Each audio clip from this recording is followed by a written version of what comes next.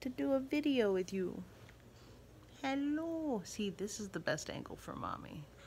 You are just cute regardless. So you don't need weird angles like MySpace or any other social media thing out there. It is currently, what does that say up there?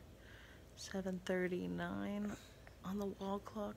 Yeah, I was about to call Mustachio from upstairs on my phone so that I didn't wake her up, because I don't think we set an alarm for church. And now that you have just conveniently woken up, she's so happy when she sees herself too. You see yourself? Yeah.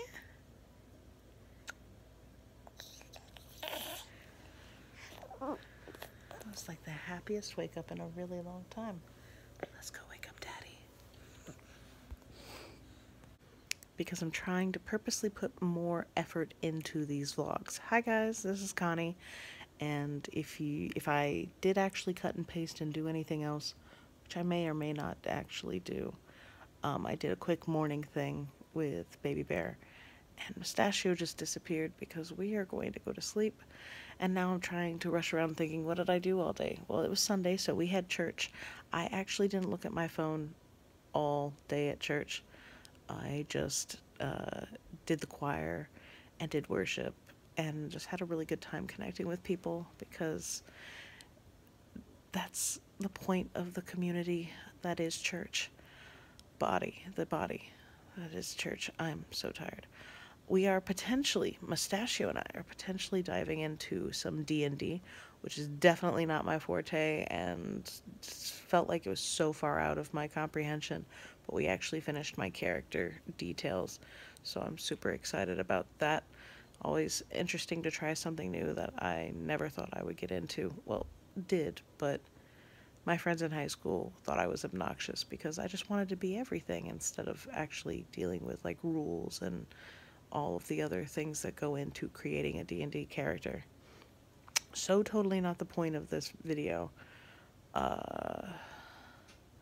Dropped everybody off at home, had like an hour or two to myself to go have lunch and do check-ins, and came home and we lounged a little bit. We did more lounging. Baby Bear definitely has a cough. We got baby cough syrup, which will probably be something that she has to have later on tonight if it wakes her up. Apparently it woke her up during naps, so, but it's been a really easygoing day. Yeah, that's about it. I've been a little bit frustrated or short-tempered, but I think that's just because I need more sleep, and it's almost 9 o'clock, so maybe I will go and take care of that. Hope you had a wonderful Sunday, and I hope to talk with everybody later. Continue comments in discussions in the comments about what you do on a Sunday, because I'm curious.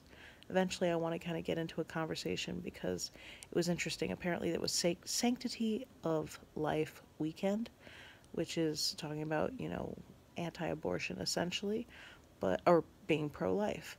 And it talked about how we were connecting with CareNet pregnancy, and it said that 53% of people who come to them that consider that having an abortion are actually people who are of Christian or Catholic faith, which also had me wondering, because I was like, isn't the divorce rate like over 50% now in Christian circles?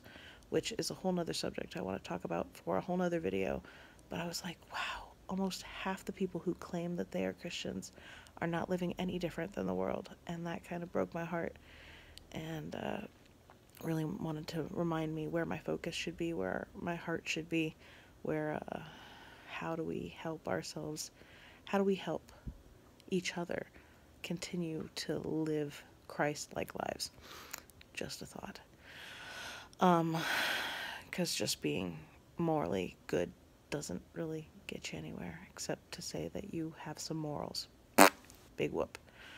I'm gonna go to bed now, so be careful with that and enjoy, please and thank you, and I will see you tomorrow.